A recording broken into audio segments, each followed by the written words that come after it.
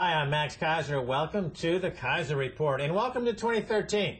You know, more than 130 years ago, the outlaw Jesse James, when robbing a train, used to tell the passengers, and I quote, "We're not ordinary thieves, we're bold robbers."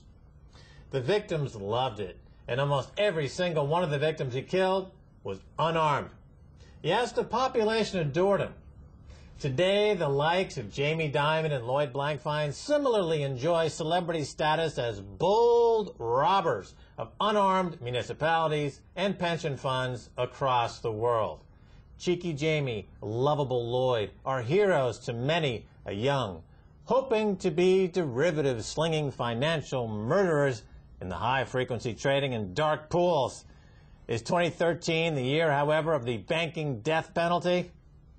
We will see the demise of the outlaws and the law and order restored to the high plains of finance. That is my prediction for 2013. Stacey Herbert. Max, welcome to 2013. We haven't got to sleep yet, have we? I'm loving it!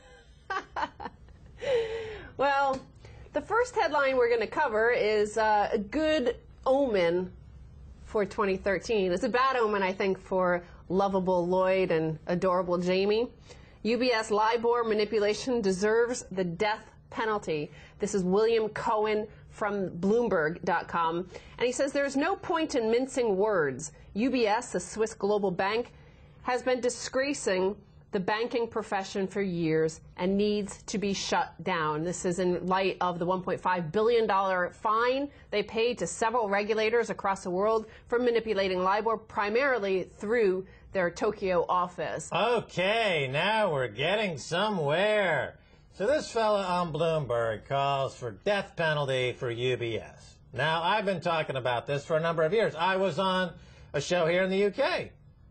Channel 4, 10 o'clock live. I said hang the bankers, and that clip is not available to be seen in the UK. It's censored by the UK regulatory authorities who don't want the citizens here to understand that there's a growing consensus to execute bankers, that there's the global insurrection against banker occupation. To be clear, Bloomberg is not calling for the execution of any of these people. They're calling for the execution of the companies, that UBS should be put out of business. But all of the banks should be put out of business because UBS was just one of the banks to be doing this. Now, William Cohen says that an even more emphatic message needs to be sent to UBS by its prudential regulator in the U.S. You are finished in this country. We are padlocking your Stamford, Connecticut, and Manhattan offices. You need to pack up and leave now. So I want to highlight one of the things that Bloomberg, in their article, highlights about the UBS bankers, one of the most egregious emails that was sent back and forth. To see the level to which UBS employees descended, one need look no further than their written communications as per U.S. prosecutors' document dump. Mate, you're getting bloody good at this LIBOR game, one broker told a UBS derivatives trader. Think of me when you're on your yacht in Monaco, won't you? Right. The old saying, when I was on Wall Street, where are the customers' yachts? You know, this was a cheeky, because the brokers would get rich. There's, in America, you've got the have-nots and the have-yachts. Basically, the entire economy is split and is becoming bifurcated in this way as money trickles up to the yacht-owning hedge fund managers in Greenwich, Connecticut, and the HSBC bankers who commit terrorist financing and money laundering, or whether it's this particular call against UBS from the Bloomberg journalist calling for the execution. But, I mean, he doesn't, he obviously uses these words to evoke scenes of public execution. I don't think he's really stepping away from that. He didn't come back and retract that statement in whatsoever. I applaud his good sense in calling for this, and I just don't understand why we've got drones flying around the world targeting kids, why there's so much violence directed toward people that where it's not needed. We need the violence directed more specifically. So I want to focus on one of the things they talk about in this article about what the regulators said in terms of what UBS did, how they committed these crimes. It found that unidentified UBS traders entered into wash trades, described as risk-free trades that canceled each other out and had no commercial rationale. in order to facilitate corrupt brokerage payments to 3 individual brokers at 2 other firms. Well, wash trades are used to manipulate prices. So let's say Goldman Sachs wants to manipulate the price of a stock, or they want to manipulate the price of silver to $29 or $27 an ounce. They will flood the exchange with orders to buy and sell at $27 an ounce until the paper market gets to $27 an ounce. And then, of course, they make side bets in the options market to profit from the collapse of price lower, and they get the benefit of having supported the dollar by crashing the price of precious metals. That's one way to use a wash trade. We use it all the time when I was working on Wall Street to manipulate the price of securities, especially around options expiration month, where the options expiration month, which is at the end of every month, and they have the triple witching at the end of each quarter, etc. This is when it's particularly beneficial for manipulators like Jamie Dimon at J.P. Morgan or Goldman, or here at HSBC, Barclays, Lloyds, etc., to engage in these wash trades, to manipulate prices, to rape and pillage from the markets, to take money out of the markets, and to distort prices. You know, the price signals are completely distorted now. There's no free market. There's only distortion now. Now, going back to this notion that we need to execute these banks, put these businesses, these corporations out of business that are slaughtering the financial markets. Again, wash trades are described as risk-free trades that canceled each other out. This is the equivalent of gunning down unarmed participants in the market, because it's risk-free for the banks who are manipulating the prices, but somebody's paying it, somebody's taking all the risk, and that's the passive investors, that's the pension funds, that's the small shareholders, that's municipalities around the world who are going bankrupt. Well, the biggest players in this would be the central banks, whether it's the Federal Reserve Bank in Washington or the Bank of England here in the UK. They are engaged in wash trades, and they also engage in naked short selling.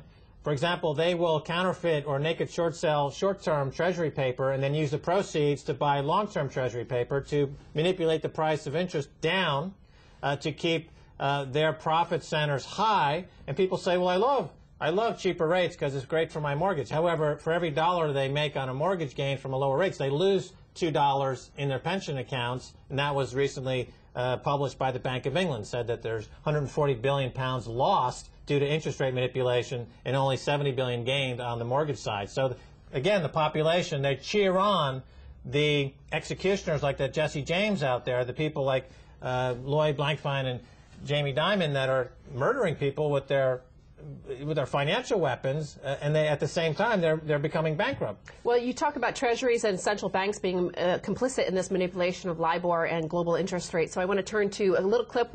Earlier in the year, we've asked a few guests to make their predictions for 2013, and we talked to Rob Kirby, who has been really crucial in identifying the key moments in manipulation of LIBOR, of silver, and other contracts. And he mentioned that, first of all, J.P. Morgan has the largest derivatives book in the world. It's $70 trillion. Of that $70 trillion, about 80%, a little bit more, is interest rate swaps. So no other bank on earth has more interest in manipulating interest rates than J.P. Morgan. So with this notion that we should execute UBS, the bank, let's look at what Rob Kirby said about the LIBOR scandal. J.P. Morgan is more complicit in the LIBOR scandal than anyone. J.P. Morgan was the LIBOR scandal. That's where it all originated. J.P. Morgan doing trades with the U.S. Treasury, with the New York Federal Reserve acting as the go-between or the conduit. This is why interest rates went to zero. And it shows up on the charts. You can measure the growth in J.P. Morgan's short-term swap book with the cascades in interest rates. First from 5% down to 3%, and then from 3% down to under 1%. And both of those huge elevator drops in interest rates were accompanied by $7.5 trillion and an $8 trillion bloat in the less than 1 year swap derivatives positions of J.P. Morgan. Good point. I mean, Jamie Dimon and J.P. Morgan are the biggest terrorists. And, you know, a couple of things on the nomenclature side. First of all, it's funny because on Wall Street or in the finance business, you use the word execute to talk about a trade. The trade was executed. But, you know, there's a double meaning to that, obviously, because they're executing individuals. And this word terrorism, I want to be clear. I mean it in a literal sense. It's not a figurative expression here. They are literally terrorists. They are any law that applies to anyone who blows people up and commits mass murder should be applied 10 times to a Jamie Dimon as a terrorist, full stop. The fact that he's not prosecuted in any way means that Obama, means that David Cameron are complicit with terrorism. They're okay with terrorism. They encourage terrorism. And that, for these populations in America or the UK, if you don't want a terrorist running your country, you need a regime change. They've done that in North Africa. They're doing it around Europe. Regime change is another 2013 theme. I think the UK is ripe for a regime change. America's ripe for a regime change. You mentioned regime change, and I did ask Rob Kirby whether or not J.P. Morgan would fall. Would this be the year, 2013, that the J.P. Morgan fell because of all the manipulation? And this is what he said. J.P. Morgan is not only the Fed. J.P. Morgan's positions are the U.S. Treasury's positions. So, you know, when you're talking about the failure of J.P. Morgan, what we're really talking about here is the failure of the U.S. Government. We're talking about a default from the U.S. Treasury. A default of J.P. Morgan is a de facto default of the U.S. Treasury, because Morgan's outsized positions are the Treasuries. There's no question about that. Jamie Dimon and Morgan, they're going to take the dollar with them, and with them the U.S. economy, and that's their game plan. In other words, when Hank Paulson threatened to destroy America unless they gave him $750 billion, or every time they try to get some kind of law deregulated by threatening a financial catastrophe, Jamie Dimon has threatened dollar collapse. All right, Stacey Herbert, stay right there. We're coming back to you in the second half on this New Year's Day special.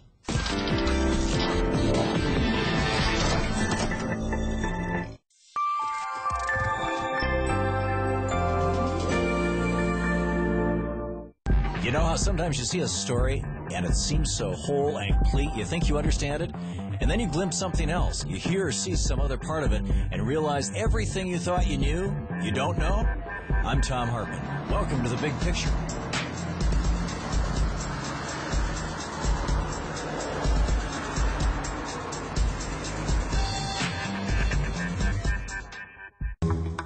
Do we speak your language? Want news, programs, and documentaries in Spanish? What matters to you? Breaking news, alternative angles, hidden stories. Are you here? Then try RT Spanish. To find out more, visit actualidad.rt.com.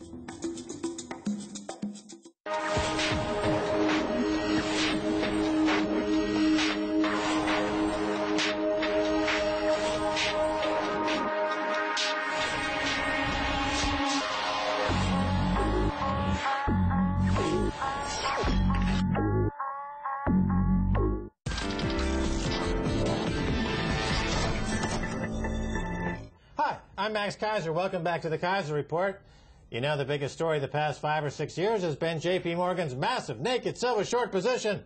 I asked silver expert Ned Naylor-Leyland of Cheviot Asset Management whether or not this year could be the year that sees this manipulation scandal see some frickin' justice. Here we are. It's 2013. Time for your prediction. How will the LBMA silver market manipulation story pan out in 2013? Well, Max, I'll make a bold prediction, and contrary to all the evidence, I'm going to say that I think the story will break next year. I think we're going to get the price will break free of its shackles due to the fact there's a serious lack of physical within the bullion banking system, and I think we're all going to be very happy this time next year. All right, $500 silver, here we come. So, Max, even if Ned Naylor-Leyland is correct and J.P. Morgan gets done, pays a small fine for their silver price manipulation, they've already moved on to the next scam. And this is something that the Keiser report, you here on the Keiser report, have pointed out time and time again. They're always years ahead of the regulators, because while they're being investigated, JP Morgan's being investigated for silver price manipulation and silver market manipulation, they've basically cornered the copper market. And you've asked Mitch Firestein of PonziPlanet.com about this ETF, this copper ETF, and here's his response about that. I think that allowing them to have 27% control over the metal on the LME is a little bit much. I don't think that there's a need. I think ETFs are problematic, and I think in 2013 we'll see problems with a lot of the ETF products. Because if you read the prospectuses that are over 200 pages, you'll see that they don't have to directly correlate. I think it's another instrument that banks can use to take proprietary positions. So just another derivative waiting to blow up. It's a wolf in sheep's clothing. Well, you know, last year we talked about the fact that JP Morgan was massively hoarding commodities around the world, including copper.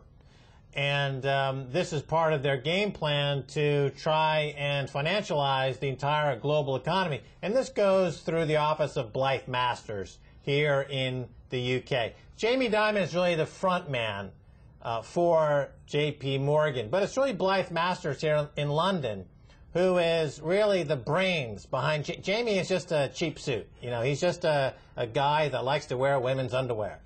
But Blythe Masters is actually the hardcore mastermind, hardcore terrorist in this equation. And she's been buying copper for a long time. Now they're going to introduce the ETF as a way to manipulate the price of copper. Well, it's just not all bad guys and outlaws, you know, in the commodities and precious metals market. There are some good guys. And I do want to say the man of the last year, 2012, and I think he's going to, 2013 is going to be the fruition of his work. That's Lars Schall. He's an independent journalist from Germany, and he has been relentless, dogged in pursuing the German central bank, the Bundesbank, and finding out where is the German gold. And this has set off a chain reaction of epic proportions that could see the collapse of this global fiat system, because the post-Bretton Woods, nobody, no nation has even bothered to audit their gold for the last 50, 60 years. And lo and behold, Germany is now ordered to audit their gold. Austria is asking about their gold. And the latest one, Max, are the Netherlands gold reserves real? MPs want answers. The Netherlands is said to have 612 tons of gold with a value of some 24 billion euros. Just 10% of it is held at the central bank headquarters in Amsterdam. The rest is in bank vaults in the US, Canada, and Britain. You know, it's a legacy of the gold standard, but that, of course, ended in the 70s, any vestige of it. This is not actually a move toward a re-architecting of the gold standard. This is about panic amongst the central bankers who want the gold in-house as they prepare for the final fiat apocalypse. The paper money apocalypse is happening in 2013. Those who want to become their own central banker, their own independent wealth managers, need to do what the central banks are doing, buy gold and silver, and to prepare for the paper apocalypse.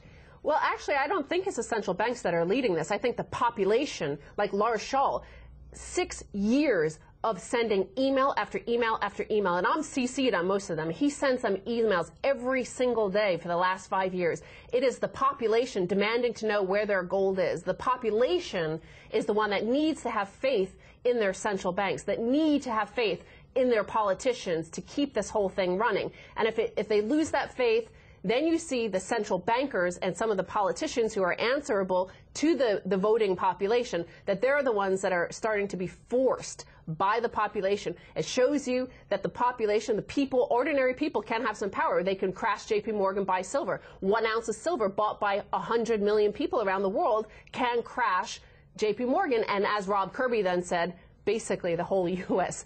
fiat system. Yeah, sure, the central bankers are now being forced to account for their gold, but it doesn't mean they're going to share that gold once the paper apocalypse is upon us. Remember, central banks are owned by the same banks as JP Morgan. The private banks own the central banks. The central banks are not there for the people. So the central banks want that gold because the people who run and own the central banks want the gold. If you think you're getting your gold from the central banks, you are freaking nuts. You need to get your own gold and silver.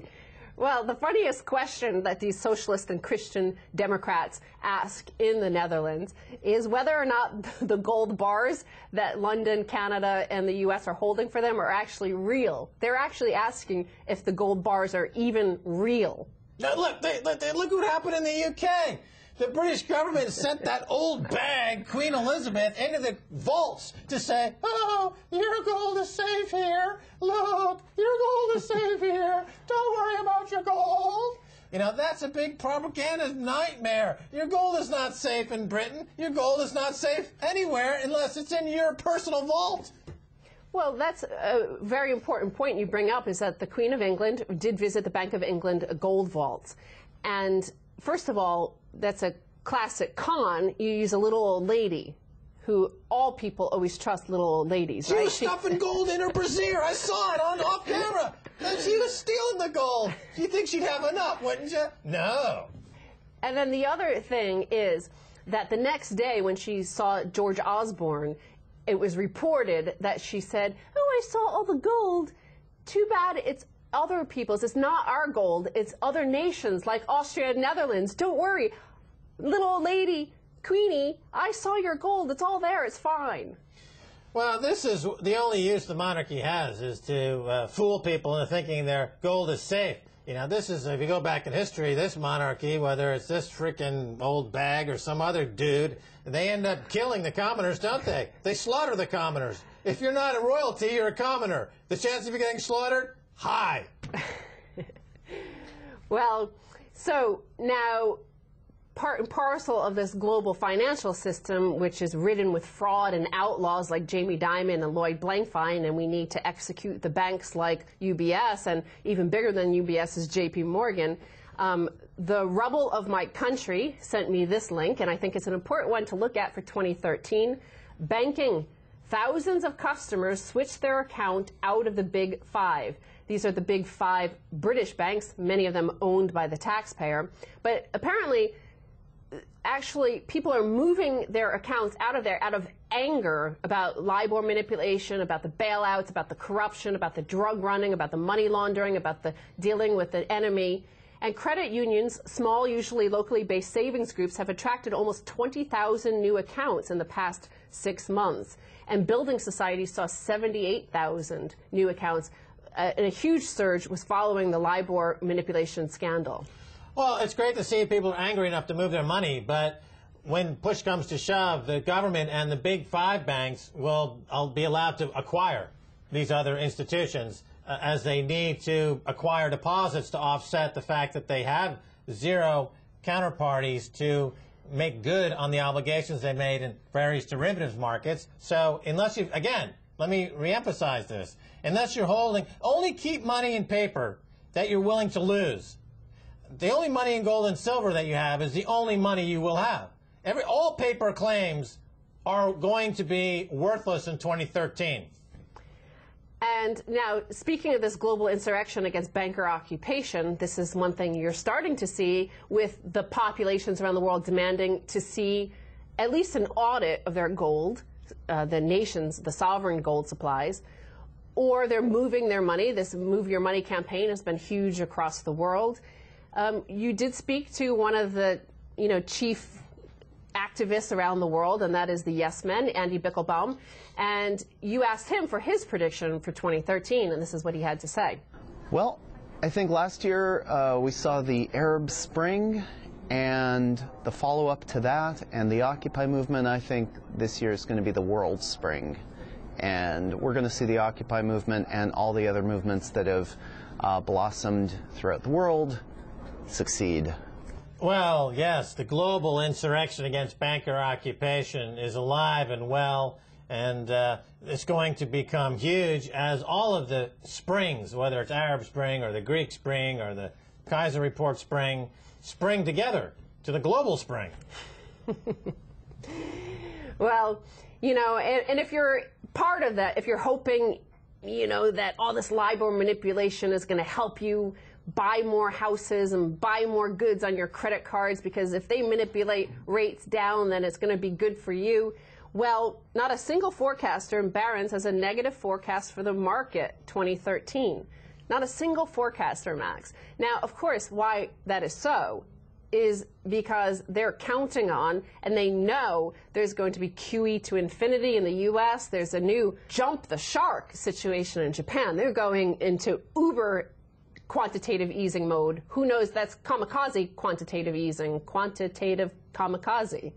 Well, because Barron's is now owned by Rupert Murdoch, and Rupert Murdoch is a propagandist supreme who didn't bring on the panel this year anybody who would say anything negative. I'm sure Jim Rogers was not on the panel, or Mark Faber, or anyone who's actually had a great track record in calling the twists and turns over the past decade. No, they got sympathizers, lackeys like Mario Gabelli. I'm sure he's back on there. This guy can't find an equity if it was tied to his underwear.